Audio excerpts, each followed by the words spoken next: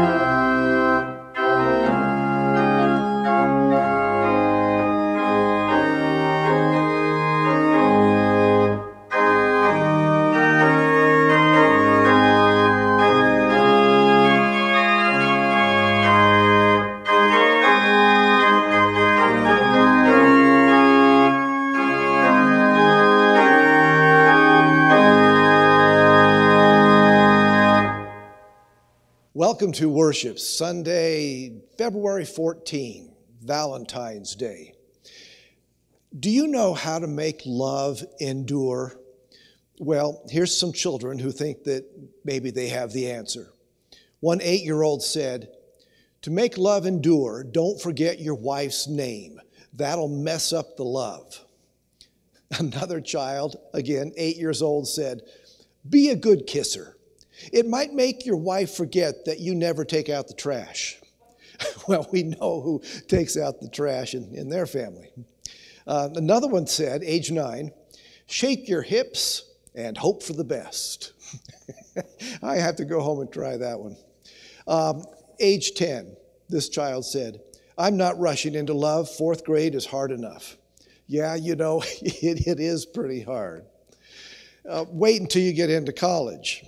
I heard of one college where on the very first day of college, the dean addressed the students, pointing out some of the rules. Now, you need to know that this college had no co-ed dorms. Yeah, it was back in that daytime. And the dean said this: "The female dormitory will be out of bounds for the male students. So too the male dormitory for the female students. Anybody caught breaking this rule will be fined $50 the first time. Anybody caught breaking the rule a second time will be fined $150. And if you're caught a third time, it will be a hefty fine of $350. Are there any questions?" One guy raised his hand. He said, "Yeah, how much for a season pass?" Oh, yes, I remember those days. We hope that you're going to have a wonderful Valentine's Day if you're watching this on Sunday. This Tuesday is Shrove Tuesday, or sometimes known as Fat Tuesday.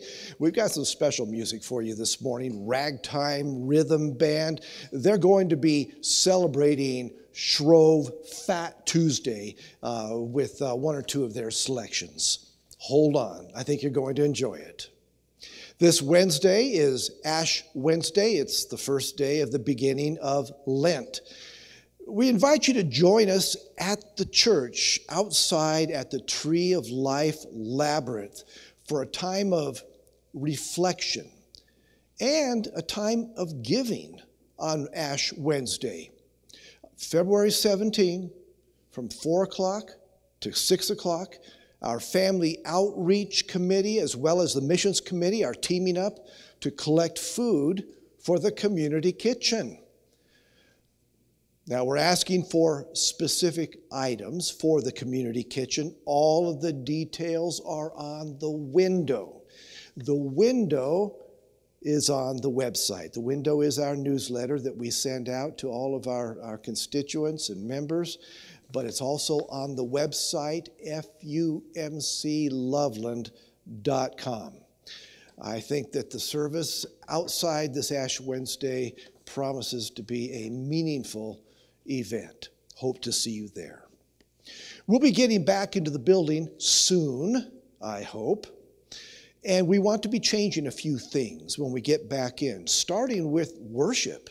We may be making some fairly big changes. We'd like your opinions and preferences. There's a survey, again on the website. It's only 5 questions long. Please find it and fill it out for us. You'll also find it in the window. Look for it and get your answers in just as soon as you can, because we're starting to make plans right now. And now let's just pause and let's take a deep breath. Let the Spirit of God come into our lives as we center ourselves, and let's worship.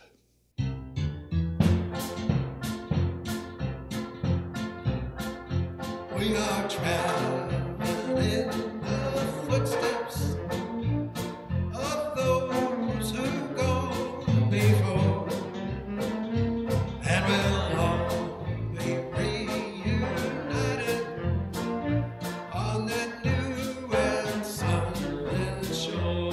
Here's it go. When the saints go marching in, when the saints go marching in. Oh, I want to be in that number when the saints go marching in. When the sun refused to shine, oh, when the sun refused to shine, Lord, I want to be in that number when the sun refused to shine. Oh, when the saints go marching in. Oh, when the saints go marching in. Lord, I want to be in that number when the saints go marching in.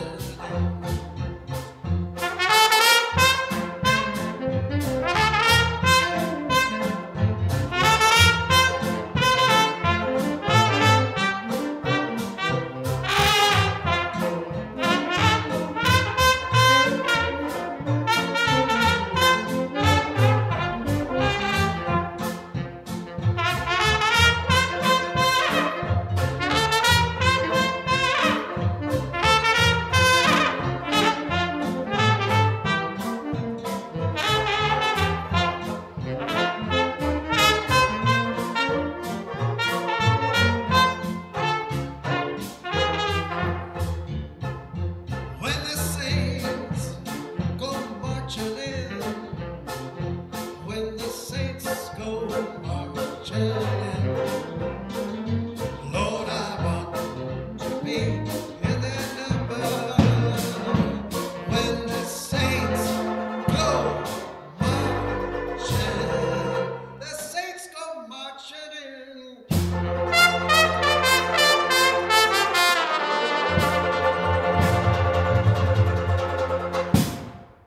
Please join me in the spirit of prayer.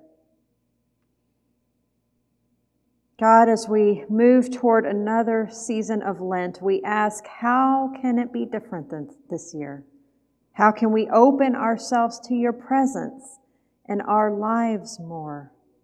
What stands in the way of a closer relationship with you, Holy One? May we seek your voice and listen with our hearts as we humbly approach this season. Transforming God, whose light always pierces the darkness and whose love always overcomes hate. We ask that you sustain us as we struggle to make your light visible in an angry and frightened world. Nurture us daily as we work for your justice in unjust places and your peace in places where no peace is to be found. Give us courage and strength when we are fearful and weak. Give us hope and forgiveness when we feel hopeless and angry. And guide us every step of the way as we strive to walk in the light. And we lift into your light and love those who are hurting, lonely, lost. Heal the broken hearts of this world. Let your love pour out over our sisters and brothers who desperately need it, God. And may the love of the living Christ be known through us and among us. And we pray these things in the name of the light of the world, Jesus the Christ, who taught his followers to pray, Our Father, who art in heaven, hallowed be thy name. Thy kingdom come, thy will be done, on earth as it is in heaven. Give us this day our daily bread, and forgive us our trespasses, as we forgive those who trespass against us.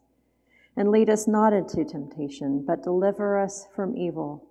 For thine is the kingdom, and the power, and the glory forever. Amen.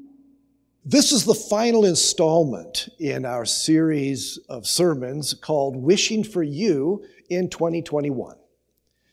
The title of today's message is, My Wish for You is to be light for the world. Scripture comes from the Gospel of Matthew, chapter 5, verses 13 through 16. I'll be reading out of the New International Version of the Bible. You are the salt of the earth, says Jesus. But if the salt loses its saltiness, how can it be made salty again? It's no longer good for anything except to be thrown out and trampled underfoot. You are the light of the world. A town built on a hill cannot be hidden. Neither do people light a lamp and put it under a bowl. Instead, they put it on its stand, and it gives light to everyone in the house.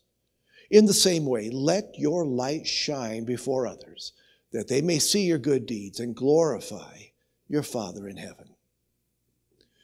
We need light, don't we? I mean, light is important. I don't think it was ever so important to me as one time when I was attending a continuing education conference in Los Angeles, and I decided to save the church some money. And instead of registering at the fancy hotel where most of the attendees to the conference registered, I found a motel just a few blocks away. It was a lot less expensive. Yes, it was a lot cheaper in a lot of ways. I don't want to say seedy, but I wondered my first night when I returned to the motel after the afternoon of conference.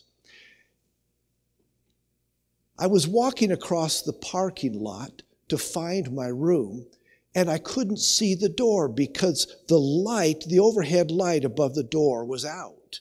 I finally found where the door was, and I had to feel along the door to find the place to insert my key, the keyhole.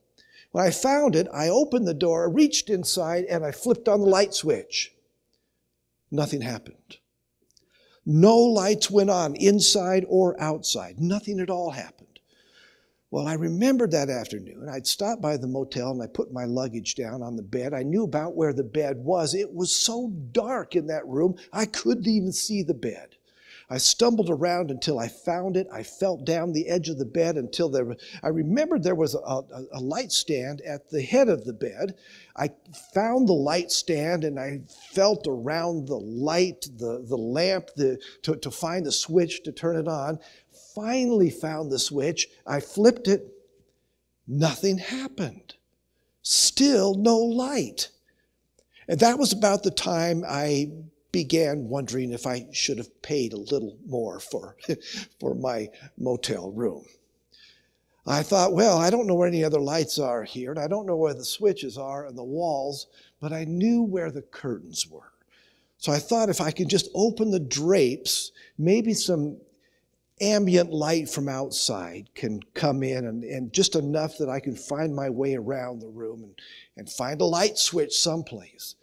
So I went to the drapes and felt around. I felt on the right side of the drapes, and I felt over on the left side, and I tried to open them, and they wouldn't open.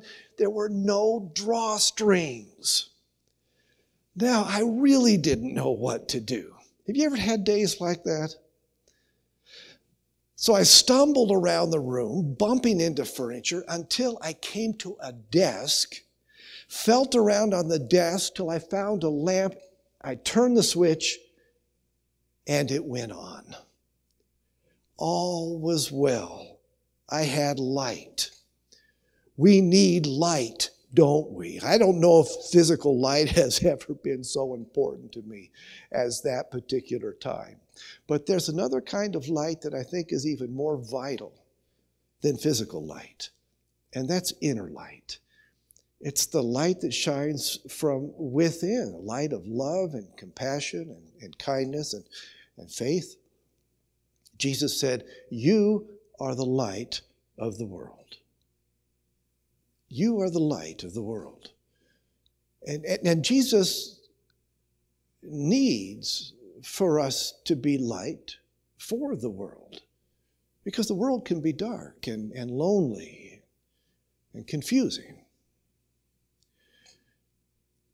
We have a painting in our home, which is one of my favorite paintings. It doesn't look like much just to look at it. It's small. It's a little oil painting, very dark, actually.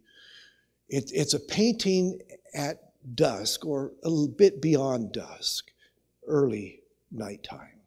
And the sky is a very deep blue. It shows a New Mexican scene. There's a small adobe house, tiny little house. It's next to a dirt road, which is covered with snow. In fact, the whole picture there's several inches of snow on everything, and tire tracks through the snow along the road in front of the house. And that's about it. Now, you can tell the moon is shining, not because you see the moon, but because of the shadows in the snow.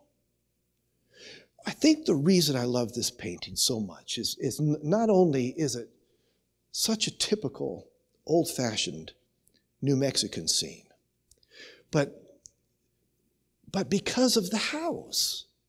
Now, when you look at the little adobe house, there's really nothing to it. It's got a blue door, which is so typical of so many adobe structures in New Mexico. And there's some chili peppers hanging next to the door. But what really draws your eye is the window. Next to the chili peppers, there's a small square window. You can't see inside, but it's yellow, and light is emanating from the house.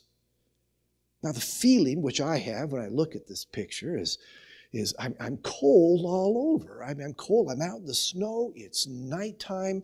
I'm walking along this dirt road, and here is this little house with light coming from the window and a little bit of smoke wafting from the chimney.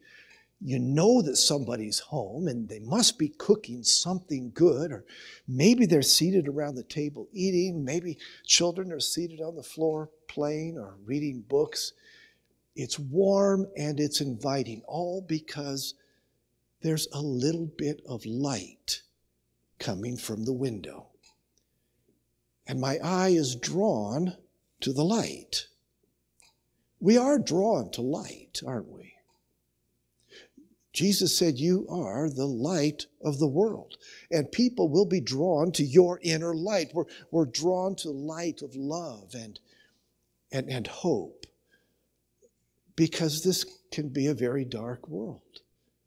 And when we see the love and the hope of other people, we're drawn toward it.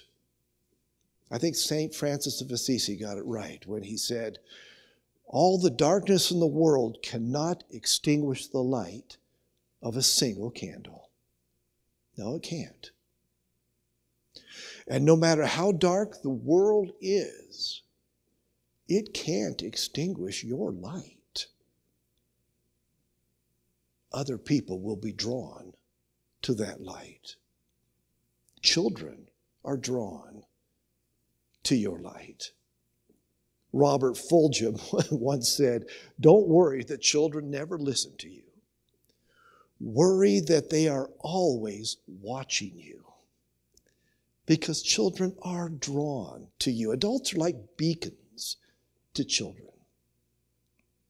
Mary Rita Schilke Corzan wrote a piece to her granddaughter. I want to share that with you. It's called When You Thought I Wasn't Looking. This is what she says. When you thought I wasn't looking, you hung my first painting on the refrigerator, and I wanted to paint another. When you thought I wasn't looking, you fed a stray cat, and I thought it was good to be kind to animals. When you thought I wasn't looking, you baked a birthday cake just for me, and I knew that little things were special things.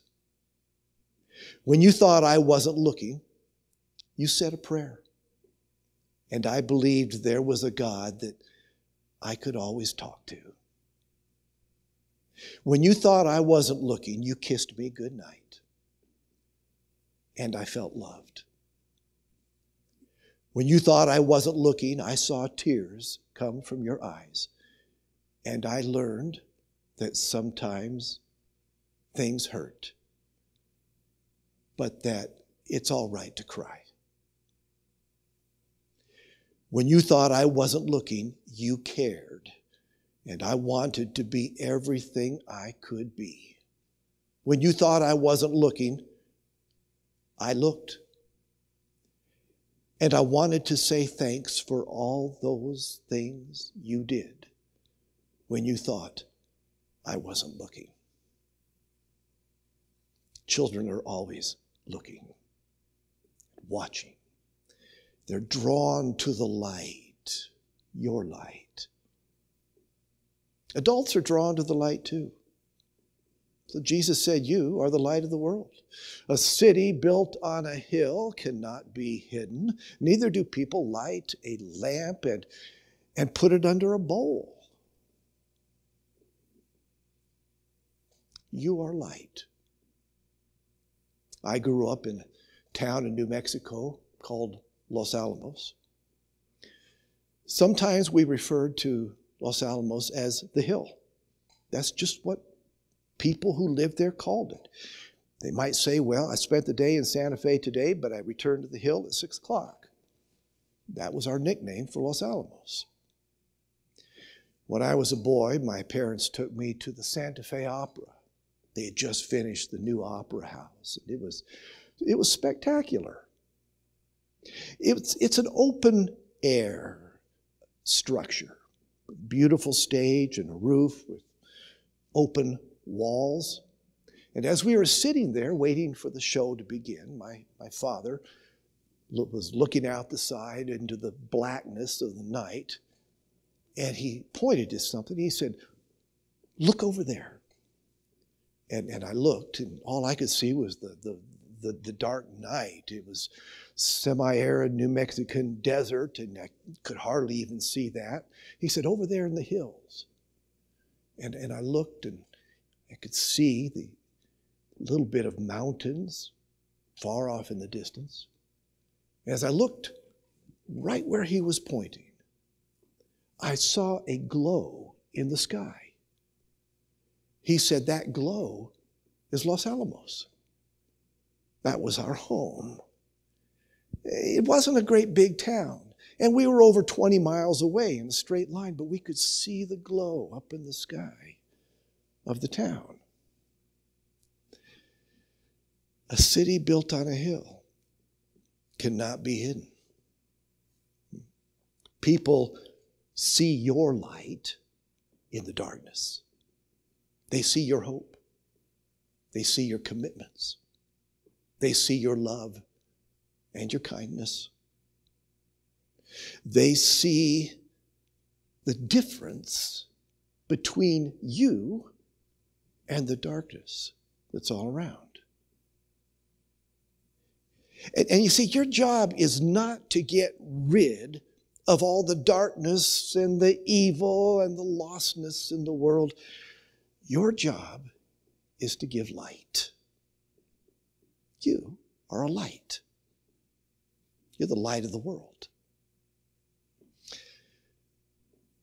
Rosa Parks was such a light. We remember that she refused to sit down in the front of the bus after a long day's work. She refused to sit down in the back of the bus where she was supposed to sit. And instead, she sat down in the front of the bus because she was tired. She was tired after a long day's work. She was tired of sitting down in the back of the bus every time. She was tired of it all. All of Montgomery watched. All of the world watched. And a movement was born. Marion Wright Edelman tells her own granddaughter a story about the funeral procession of Rosa Parks. This is what she says. I want to give it to you in her words. One of the proudest moments in my life was waiting with you, Elika, when you were 4 years old on the steps of our nation's capital for Mrs. Rosa Parks to arrive. In the beautiful twilight of a perfect day, a bus draped in black, symbolizing the Montgomery bus boycott, arrived, followed by a hearse carried Mrs. Parks, moving very slowly past very long lines of people circling the Capitol, waiting to say thanks and farewell to her.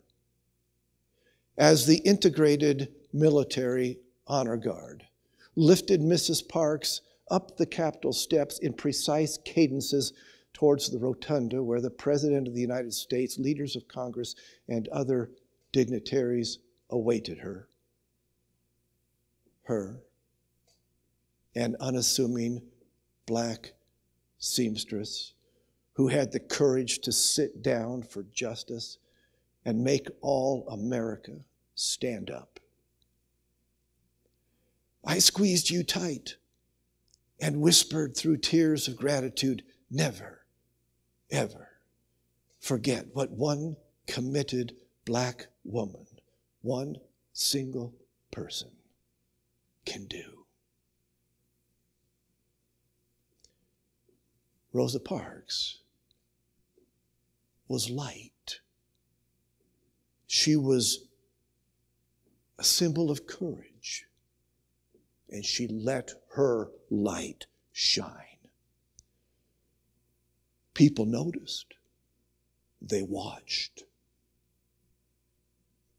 Rosa Parks once said, Each person must live their life as a model for others. And don't worry that they won't be watching.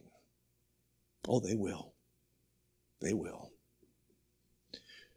Your job is not to rid the world of all the darkness and the evils and the problems and the loneliness.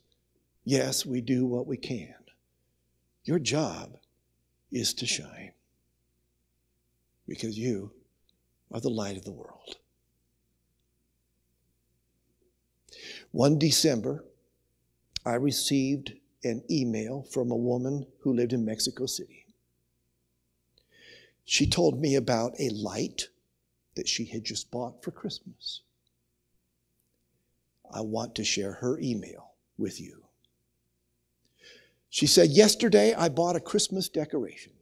It's a plastic star, maybe 18 inches across, strung with small white and gold Christmas lights. I hung it in my living room window last night. It looks so beautiful from outside. Even better than I'd hoped. I live on the second floor of a 5-story government housing project building. The building where I live is tucked away where few people go. Not a whole lot of folks see my lighted star. As long as I have it plugged in, that star shines bravely and brightly out to the cold night. It shines on regardless of whether anyone is around to see it or not. And I know that anyone who does see it must be heartened by it. It's that lovely." Then she ends the email with this observation. "I got to thinking, isn't that the way we should be? Shouldn't our lives in some way shine out into the cold night, regardless of whether or not anyone admires them? It's certainly nice when someone notices us and is encouraged or heartened.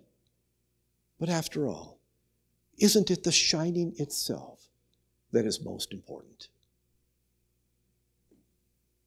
Yes, it is the shining that is most important. So let your light shine. May you be a beacon of hope to a world so desperately in need of hope. May you be inspiration and courage to a world that feels disheartened. May you be strength to anyone who needs encouragement to go on. Will you let your light shine? As writer Anne Lamott says, lighthouses don't go running all over an island looking for boats to save. They just stand there shining. My wish for you is to be a light for the world. Amen.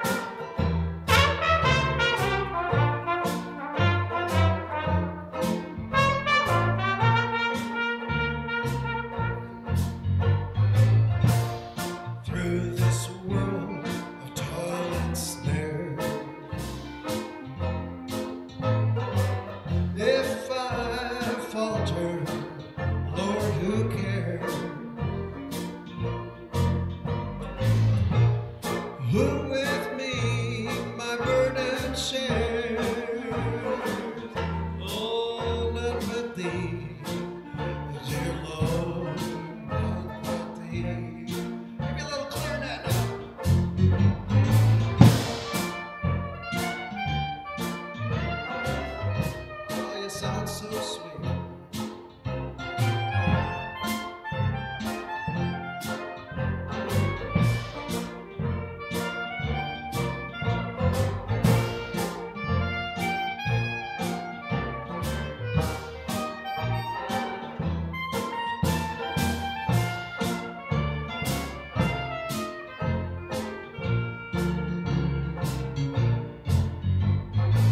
Just a closer walk with thee. Precious Jesus, hear my plea. Daily walking close to thee. Oh, let it be, dear Lord, let it be.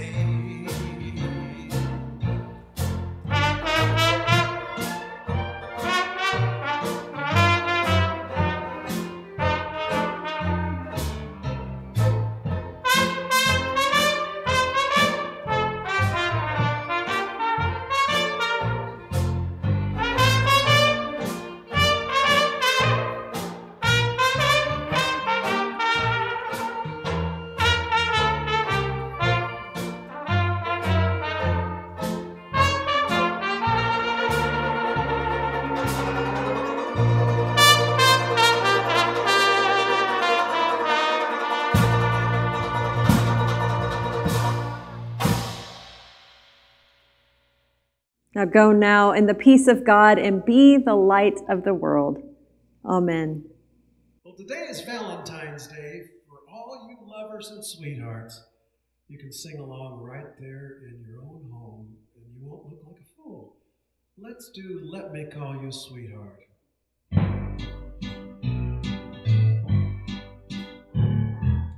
Let me call you sweetheart.